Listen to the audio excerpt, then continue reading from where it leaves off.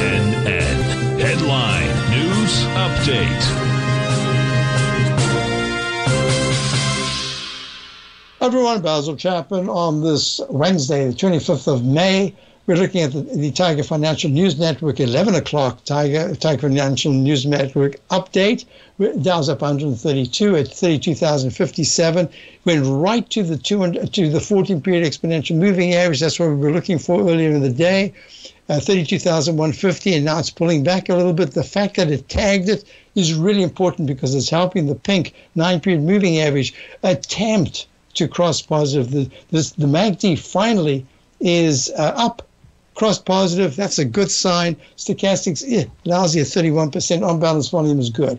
So that's the Dow. What we want to see is after the Fed speak, you don't want to see the Dow give back more than go under 31,900. We want to see at least stabilize and say, phew, at least we survived that particular Wednesday Fed speak. The S&P has squeaked to another nominal high, so this is a leg B, I believe. It hit 39.79. That's the pink 9-period moving average. The 4,004 level is the black 14-period moving average. It hasn't even got close to it yet, but it is. The MAC did cross positive. You don't want to see it at any point later in the day under 39,038. We're looking at the QQQ. Finally, it's getting a little bit of a turn to the upside, up 2.36 at 289. It's a start. It really needs to get to the 297s or higher to suggest that it's got staying power for at least a week or two rather than a day or two. So we're looking at the IWM also only up 250. It's stuck at the 14-period moving average.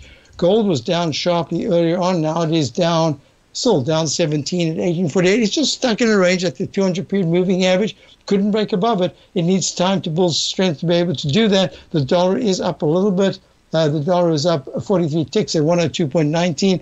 It's good, but it really needs to get to 102.85 to say, hey, I'm back, rather than consolidating. You're looking at the bonds, U.S. bonds, trading right now, unchanged at 140, it's up, at 132nd. 141.29, 30 seconds. In leg C, right at the resistance that I drawn in here based on the cup formation and the Chapman wave inside wedge target resistance line. That's where it is. It needs to get a lot higher than that. The TBT, which is the bonds, the Lehman 20-year Treasury bond fund, is acting very poorly right now. It's pulled back. That is the inversion of the TLT. And it's pulling back, and that's suggesting that yields can go a little bit lower. So with that said, and crude oil is about unchanged. Have a wonderful day. Stay tuned for Larry Pesavento. Check out my opening call dated newsletter. I'll see you back tomorrow. Great program coming up. Stay tuned.